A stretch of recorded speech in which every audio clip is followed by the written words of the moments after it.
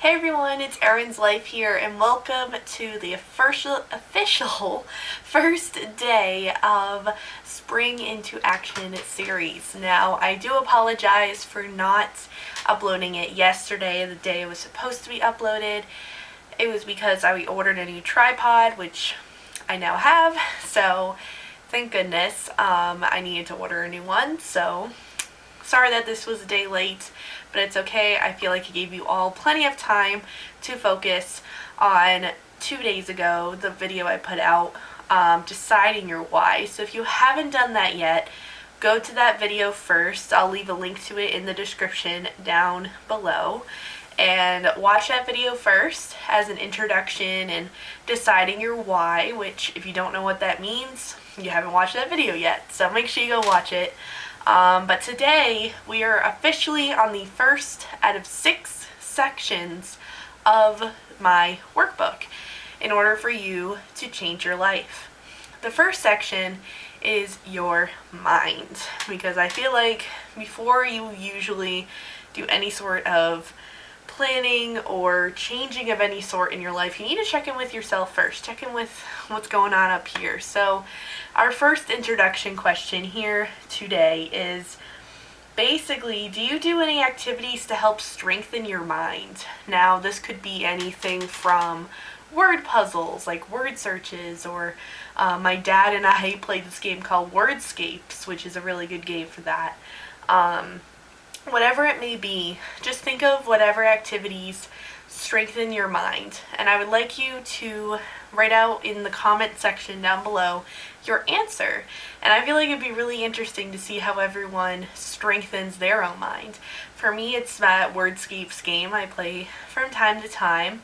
Coloring, any sort of artwork, as you could tell. I have a lot of artwork, and it does strengthen my mind a lot, and journaling also helps a lot to get what's going on up here onto paper and doesn't stay up there. So let me know what you guys' answers are, and what you'll need for today's video is, this is optional, but my book. It would be really beneficial for all of you to have the workbook. So if you haven't gotten it yet, it only ships in 1 to 2 days, and it'll get to you within the next 4 days, so hopefully by the next video, and you can always catch up. So if you would like to purchase my workbook to go along with these books, the link is in the description box down below, but you do not need to have my workbook. It would definitely be beneficial to look at what I'm looking at and to fill it out in your own time and also along with the videos. But again, you do not need it. If you don't have the money for it right now or anything like that due to COVID or just anything going on in your life, you could just take out a piece of paper or take out a journal that you want to dedicate to this series. Whatever you want to do, take that out. Take out a pen and also any sort of coloring thing. So this could be literally gel pens. I have like a whole thing of gel pens here. It could be markers, it could be colored pencils, it could be whatever you use to doodle or draw or anything to express your creativity. You could also definitely use some stickers. Stickers are really cool too. Whatever you want to do to make it your own, go ahead and grab those items. Now that you have those items, let's get into the workbook itself, and let's talk about each of the mini sections in the Clean Your Mind section. Alright, now that you have your workspace ready, let's get into the workbook, or open up your journals or have your piece of paper out so that we can fill in the sections together. So this is actually the little introduction part that I didn't show in the introduction video. It basically covers pretty much everything that we talked about in the first video. The only thing I did not mention in it is what exactly the I don't think I mentioned this anyways, what the main lessons are, and I definitely didn't mention this little PS part, so I am going to read this. So it says, these are the main lessons we will be going through together in this book. Clean your mind by journaling, meditating, and taking tech breaks. Clean your body, clean your spirit, clean your environment, clean your schedule, and clean your emotions. P.S. Doodle and draw on each cover page and send pics to my Instagram at StarSketchArt. Feel free to do that as we're doing this video together, by the way. And you can expect to, but not limited to, learn new ways to clean up your life in a new perspective, do activities to help practice the cleaning of your life, and to continue to incorporate these practices in your daily routine. With all this in mind, let's now spring into action the life you want to create for yourself. So again, you can take out you can even use, like, with this kind of paper, I would suggest, as you can see, the markers kind of go through the back here, which is okay, it's your book, but gel pens work great, just anything you have. So this is what I did with the cover page. Again, you can doodle and do whatever you want with your page, but I decided to do like a color theme for mine here. I did this a while ago. I only filled out a couple of the sections already, but the other ones I will make sure to fill out beforehand of the videos. But anyway, so the Clean Your Mind section, I did mind in big letters. And again, you can basically doodle this however you want, so that's the beauty of it. And as you can see here, I doodled throughout the book as well, and you can feel free to do this. So it says here, your brain is a whole world in itself, so for me to ask you to clean up your mind would take a whole lifetime. Fortunately, there are some habits you can implement into your daily routine that can help in cleaning up your messy, clouded up mind. These habits are journaling, meditation, and other tech-free activities. So, the first thing we're going to talk about is journaling, which I mentioned as my way to kind of clean up my mind and to strengthen my mind. So, the benefits of journaling are expressing your thoughts in a healthy way, refresh your mind to a more positive mindset, and it's also a way for you to thoroughly solve your problems or brainstorm ideas. So, in your workbook, feel free to answer this, or again, if you have a piece of paper or a journal, feel free to write this question down and answer it as well. Do you like journaling? Why or why not? And I answered this myself. I said, yes, I love to journal. It allows me to express my feelings and thoughts in a creative way and use my creative writing skills, which is another benefit to journaling, is that you don't only have to do it whatever is going on in your thoughts and minds. You can obviously make it into like a poem, I should say, or any sort of thing like that. So that's what I use it for as well. So pause here to answer that question, and we will move on to the next page. And feel free to leave your responses to any of the questions that we talk about in this section. And then the next question is, what is your intention when journaling? So for me, my intention is to vent out my thoughts onto paper and out of my head. This is so important to have an intention to anything, especially to journaling, because you don't want to go into your journal just like not have no idea what to write. So having an intention when you're journaling is a really good idea. This might be good if you do get a journal to write out your intention on the first page, so if you're ever stuck, you can just read the intention here. So for example, I would write, my intention is to vent out my thoughts onto paper and out of my head, no matter what is going on, kind of a thing. So feel free to answer this question and take your time with this, because it is very hard to think of an intention sometimes. Alright, the next question is, what kind of journaling do you like to do? Because there's many forms of journaling out there. If you really don't know, then my answer might help you think of some other ways of journaling. So I like to art journal, creative writing, answer journal prompts, and write about my day, or even just like my life or anything like that, or just, again, my thoughts onto paper. So art journaling is a form of journaling where you actually get to draw or paste in pictures and write out quotes and just make it really colorful. There's a lot of resources on Pinterest that talk about art journaling if you want to get into that. Creative writing, again, with like poetry and fiction stories and short stories and whatever you want to do. I love doing those in my journal.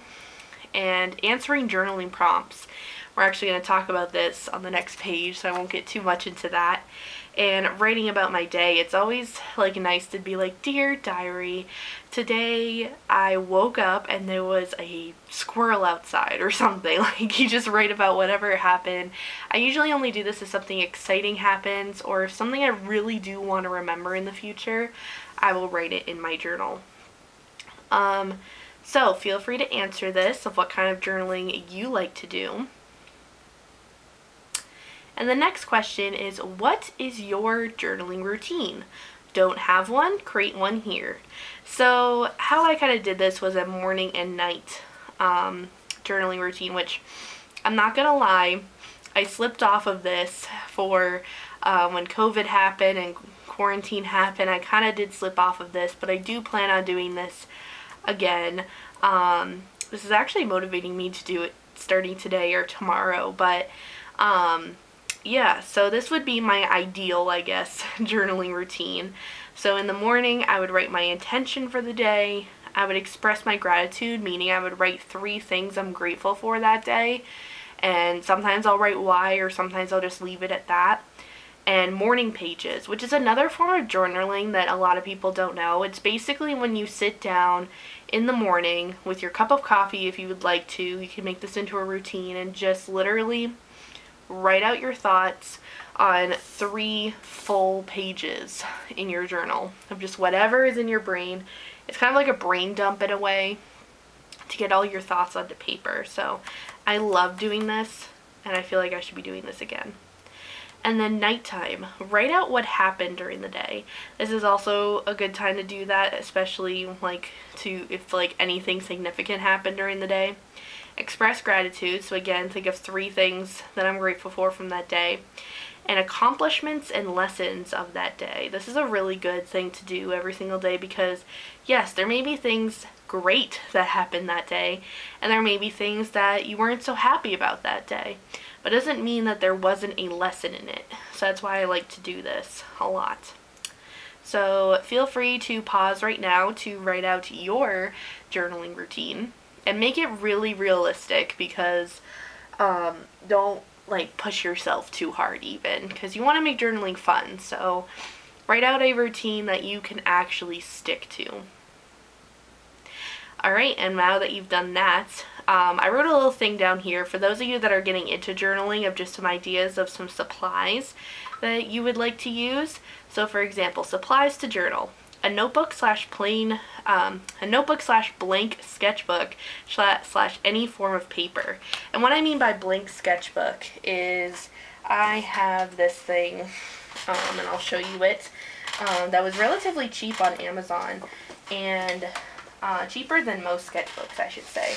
And it's by Arteza, and it's just this like black sketchbook here, and it literally just has blank pages in it. So if you're somebody that really likes to art journal or don't really like the lines of a journal, then I would totally suggest that. Or again, it could just be like a notebook that you can use, or even just piece of paper that you staple together. Whatever you have, use it. And if you want to dedicate yourself to journaling, I would recommend a decorative one. It's just way funner that way. And then a pencil or a pen. So I prefer pen in my journal, but of course you can use really cute pencils. Like I got this one that says Inspire Everyone. Cute pencils I found are at like Dollar Tree even. So, and then these are optional stuff, but I feel like kind of make the, you know, journal really pop. So stickers, as I mentioned before, I have them here in my little organizer here. I have some My Little Pony stickers. I also have some Disney stickers and stuff. Dollar Tree has great stickers. I even have this book that you can like create your own stickers. I thought that was really cool. Got it from Target. And yeah, and then markers. Markers are also an essential. These are, I have like Sharpie markers. I have these Walmart brand Sharpie markers. I have alcohol-based markers. Markers are great.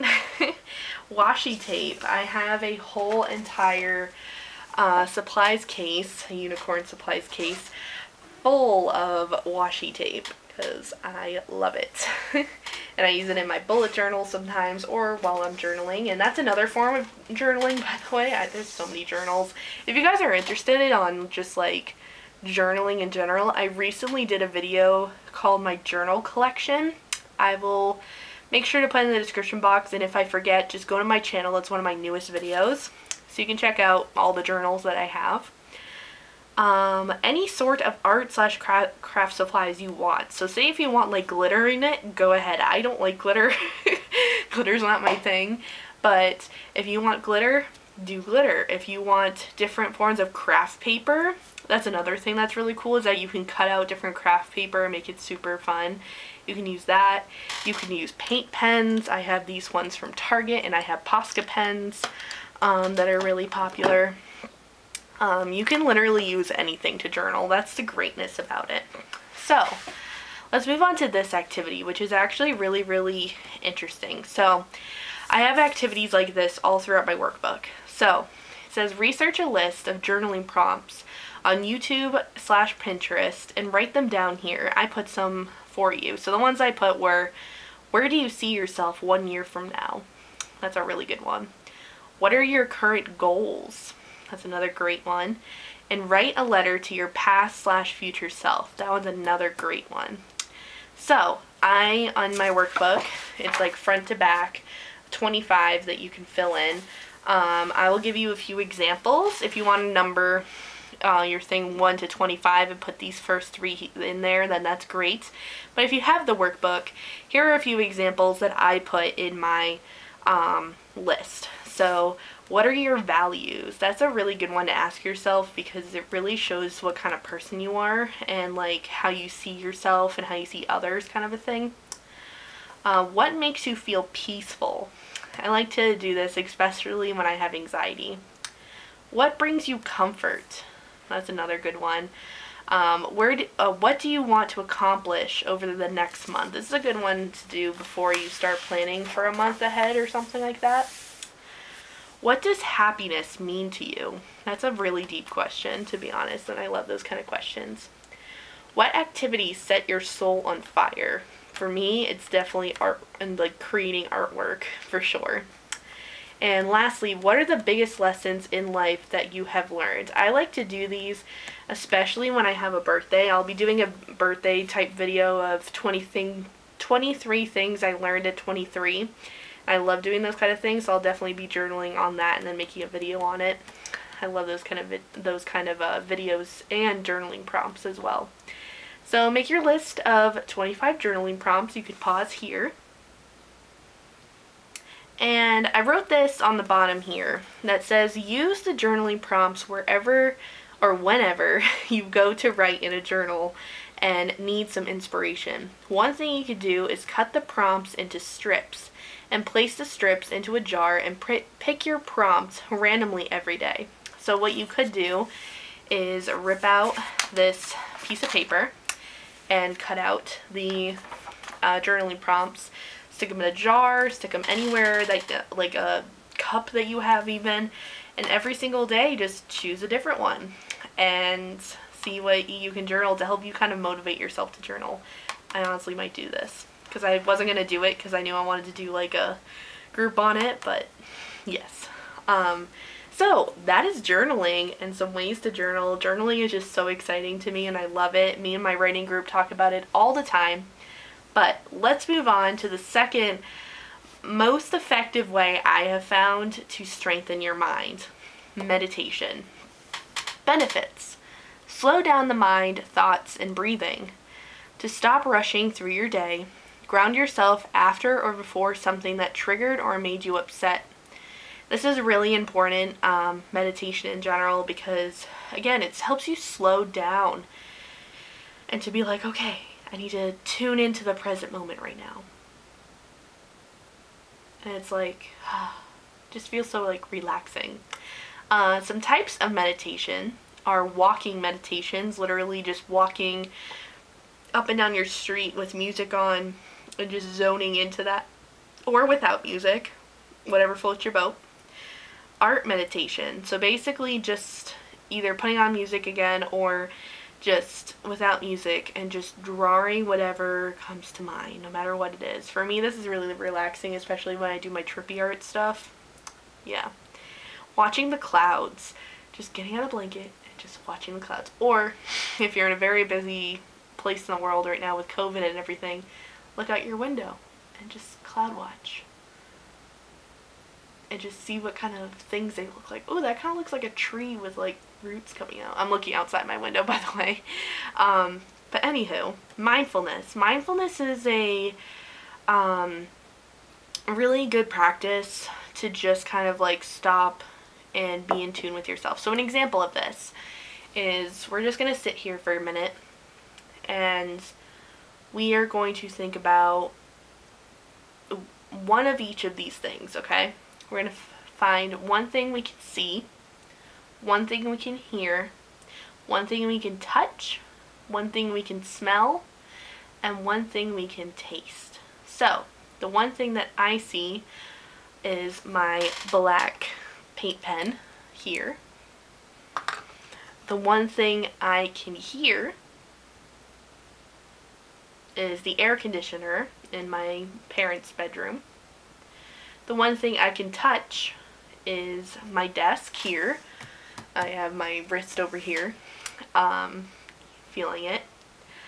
One thing I can smell, ooh, it still kind of smells like my lunch from earlier. I had some soup and a sandwich, so it kind of still smells like that in here. And one thing I can taste, which this might be kind of gross, but my spit, because I'm not eating anything right now. But, or it could be water if you have that around, or anything like that. So that's one way that you can, like, mindfulness is basically taking a method of you being able to tune into the present moment. And lastly, we have mantras and affirmations. Basically, you could do this in your journal too, of just writing out mantras and affirmations for yourself every single day. But you can even say them out loud, like, I am beautiful. I am divine. I am powerful. I can create my own reality. Most of them start with I, or you could say my life is full of abundance. So you can just say powerful things like that, and it helps you get into, again, a positive mindset. So what types of meditation interests you? So I'm interested in mindfulness. I've been doing it for a year or two now.